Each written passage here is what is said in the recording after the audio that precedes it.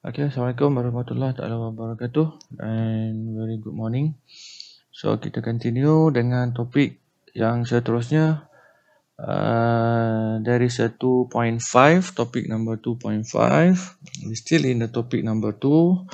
So subtopic 2.5, title the broadband internet connections. Okay, at the end of these lessons, you should be able to describe the different types of broadband internet connections, both wired and wireless transmission media. So this is the objective of the lessons. Now, what is the broadband internet connections? Broadband internet connections is referred to any types of high-speed internet connections. So this is the important characters for the internet broadband internet connections, which is the broadband have a high-speed internet connections. Okay, that involve the use of the high-speed transmission media, the use of transmission media and communication device in order to transmit the data. Okay, so dia nak hantar and then dia nak receive. So dia di dalam the high-speed connections.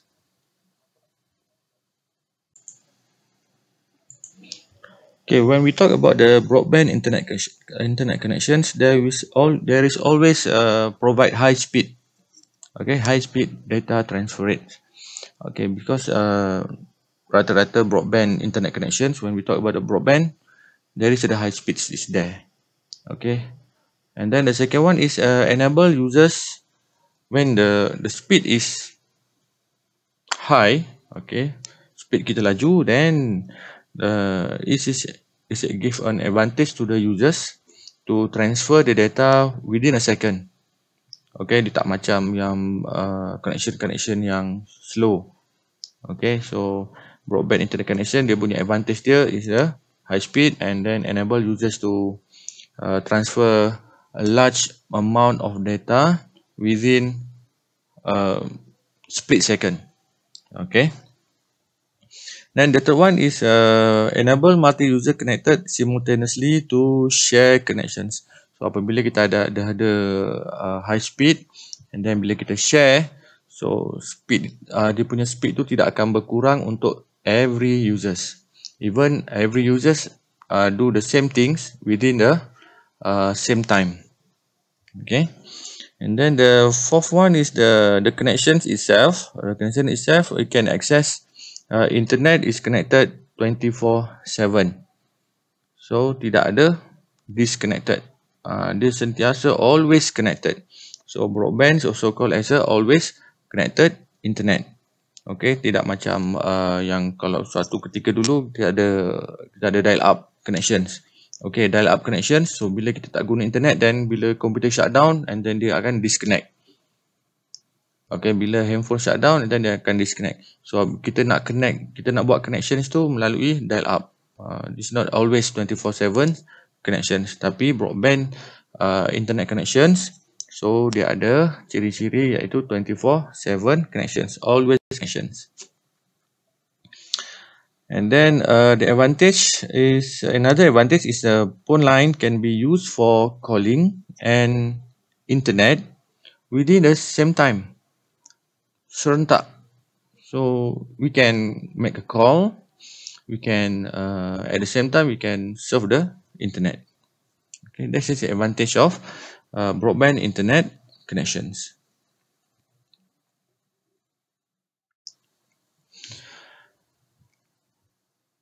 Now there is two categories of the broadband internet connections, which is wired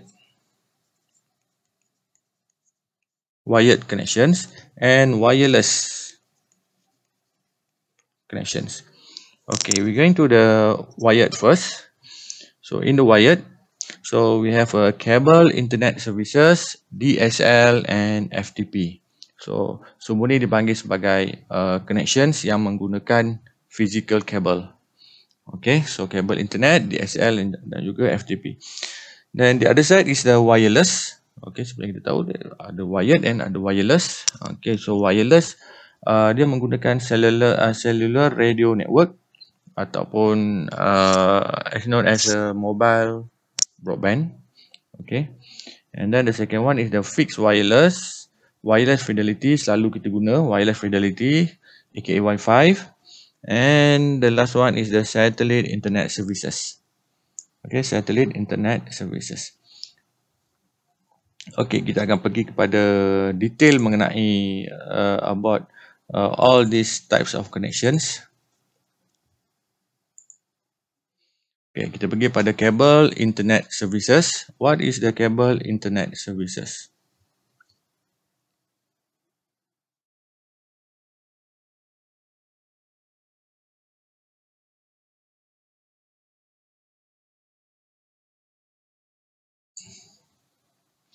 Okay, cable internet services is the high-speed internet connections. High-speed internet connections. We still in the broadband. Okay, when we talk about the broadband, there is a high speed. There is always high speed. Tapi actually dia bergantung kepada, it depend on the line kamu lah. Actually line kamu. Tak apa, nanti kita akan cerita tentang cellular radio. Okay, cellular radio network, which is kita selalu menghadapi masalah-masalah ni. Even we call it as a broadband internet connection, high speed internet connections, tapi sometimes kita ada problems. Okay. Okay, kita pergi pada yang pertama tadi, detail. Okay, kita akan detailkan what is the cable internet services. Cable internet services is the high speed internet connections that use TV cable and cable modem. So dia menggunakan coaxial cable. Okay, kalau tengok gambar rajah tu. Okay, kalau tengok gambar rajah tu,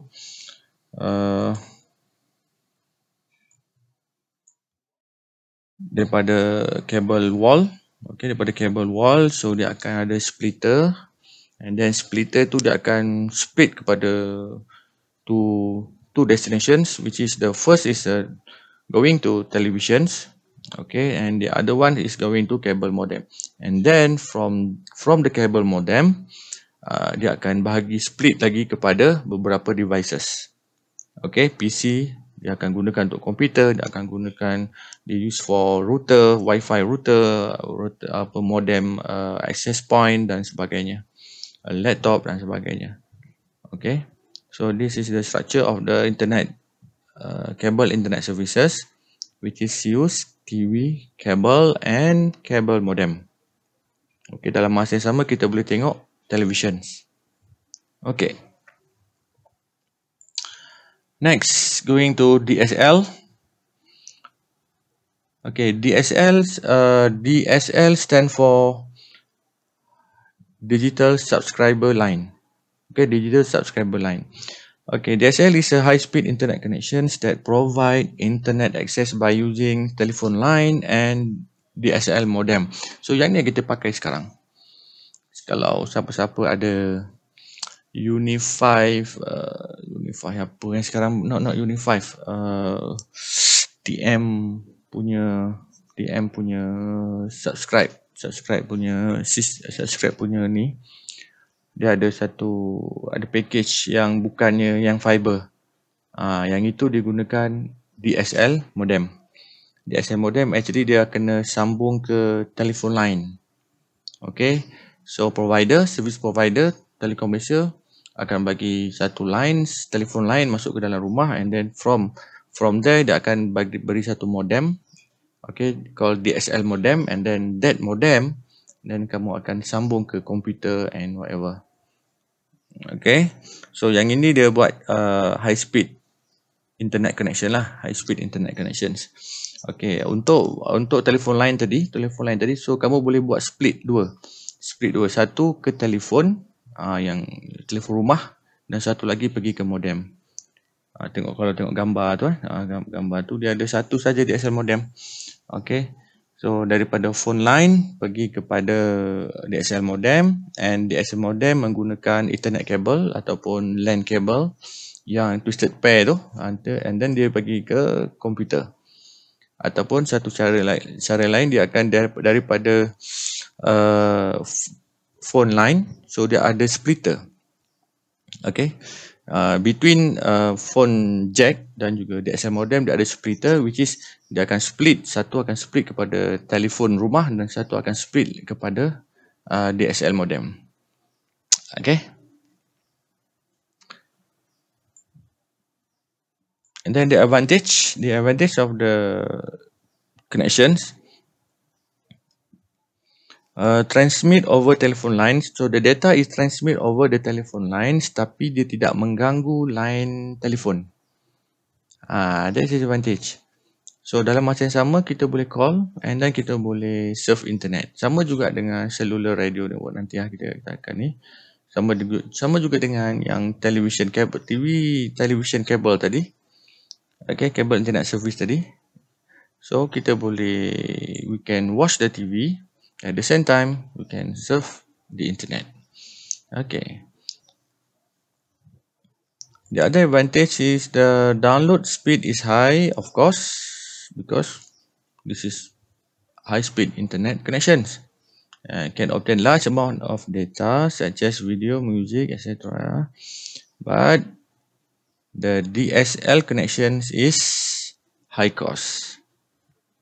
Okay, so cost dia tinggi sebab kita perlukan DSL modem satu, and then dia punya fees dia pun tinggi. Okay, fees dia punya tinggi. Okay, and then the disadvantage is not available in rural area. Okay, kita tengok nanti kalau rural area kita pakai apa pula Okay, rural area tidak ada line DSL. Okay, next broadband is called FTTP, which is its full name is fiber to the premises. Okay, fiber to the premises. Okay, FTTP aka broadband over fiber. So when we talk about the fiber, of course dia akan menggunakan fiber optic wire. Okay, so the high speed internet connections that provide internet access by using fiber optic cable and fiber modem. Ini yang telah kita bincangkan pada topik 2.1. Okay, 2.1. Okay, kat situ kita dah tengok dah apa dia punya advantage dia, what is the characters of the fiber optic punya connections. So advantage dia, of course, connection is very fast, and disadvantage dia is costly. And then fragile, the wire is fragile. Okay, and hard to do maintenance, expensive, and available in limited areas only. Even in dalam kawasan bandar pun hanya kawasan-kawasan kecil saja yang tertentu yang ada signal untuk fiber optic. Okay, so connections. So this is the connections diagram for the fiber optic. Okay, so dia punya wiring dia datang. This is a modem. Okay, this is modem. This is we call it as a box yang menyambungkan ke modem. And then daripada modem ni berada dalam rumah. Box ni biasanya dia berada di station yang dihaskan untuk satu kawasan tu. Satu kawasan maybe dia ada satu box atau dua box sahaja. And then from that box dia akan distribute to kepada rumah-rumah. Dia akan sambung ke modem. Okay, ke modem, and then modem akan pergi ke komputer. So this is a schematic diagram dia secara ringkas. Okay, FTP. Alright, habis wired communications, broadband. Now we're going to next the wireless. Okay, the wireless internet connections, broadband internet connections. So the first one is the cellular radio network or mobile broadband. So yang ini yang kita selalu pakai. Okay, so cellular radio network is high-speed internet connections that provide internet access using cellular radio signal. Kita dah masuk pada 2.1 hari tu, kita dah cerita pasal what is the cellular radio signal. Okay, so this is the usage of the cellular radio signal to provide high speed internet connections. and to provide internet access, cellular radio signals, and wireless device modem. Okay, so signal ni dia dari contoh yang selalu kita pakai lah kita punya handphone lah, kita punya smartphone. So smartphone kita connected to Celcom, connected to Digi, connected to whatever ISP, service provider. So signal yang mereka gunakan adalah cellular radio signal. Okay. So kalau kita ada lines internet, kita ada data dan kita boleh buat connections pada internet. That is called internet broadband connections. Okay. Baik, walaupun kita ada connection Celcom, 4G, 5G semua tu, tapi it depends on the strength of the signal. Even kalau Celcom, if Celcom provide let's say 100 megabit per second internet speed, tapi kalau kawasan kita tak ada signal, then kita pun tak dapat 100 megabit per second, maybe less than 1 megabit. But the connection is still as a broadband, high speed broadband internet connections. Okay.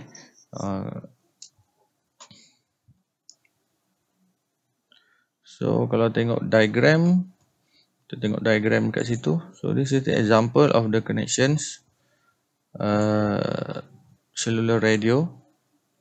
Okay, there is a house there, client, so dia akan receive signal daripada antennas. Okay, daripada antennas. So kamu tengoklah kalau kawasan-kawasan kamu ada tak antennas, and then dia ada tak situ dia tulis Celcom ke dan sebagainya. Kalau kamu dekat dengan antena, that mean kekuatan dia sangat tinggi lah berbanding dengan kediaman yang jauh daripada antena. Okay. Next, fixed wireless. Okay, going to the fixed wireless. Okay, what is the fixed wireless? Fixed wireless is the connection provide internet access by using dish-shaped antennas on the building which communicate with another buildings. Okay, with another building through a radio signal. So dengan cara kata lain dia connections between two fixed locations buildings. Okay, by using antennas. So the connection is made by radio signal. So it is the fixed one-to-one connections between the premises and the provider. Okay, for example, the connecting building to building or tower to buildings. So we know that the building is the fixed locations. So they put the antennas, and then so the users in that building can access the internet. Okay, there's a fixed wireless. Now we're going to number 3 is the wireless fidelity. Also known as Wi-Fi. Okay, what is the Wi-Fi? Wi-Fi is the internet connections that provide access using broadcast radio signals, wireless device modem, and wireless access point. So dia ada banyak sources Dia ada banyak source untuk dapatkan Wi-Fi. Hotspot on your smartphone also provide the Wi-Fi to other peoples.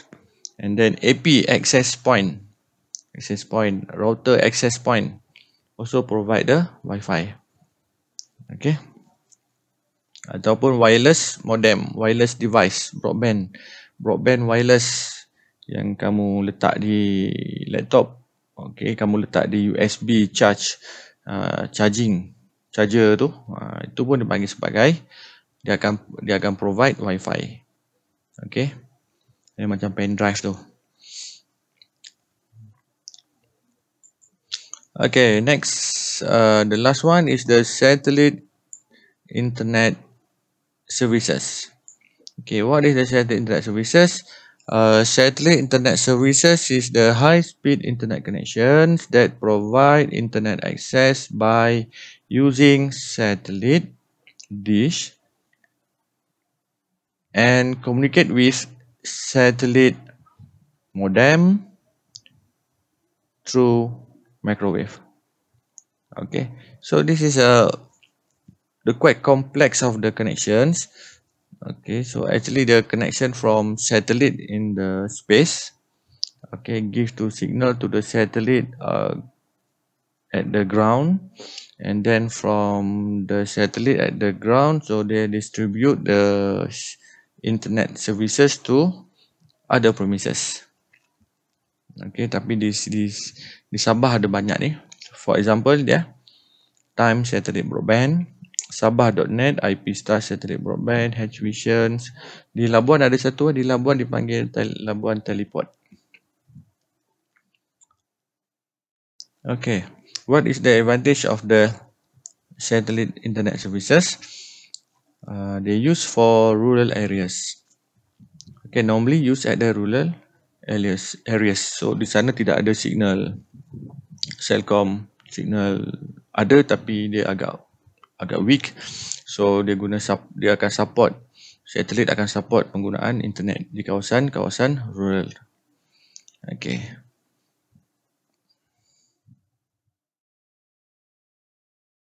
Okay, that's all for the topic 2.5, broadband internet connections. Thank you.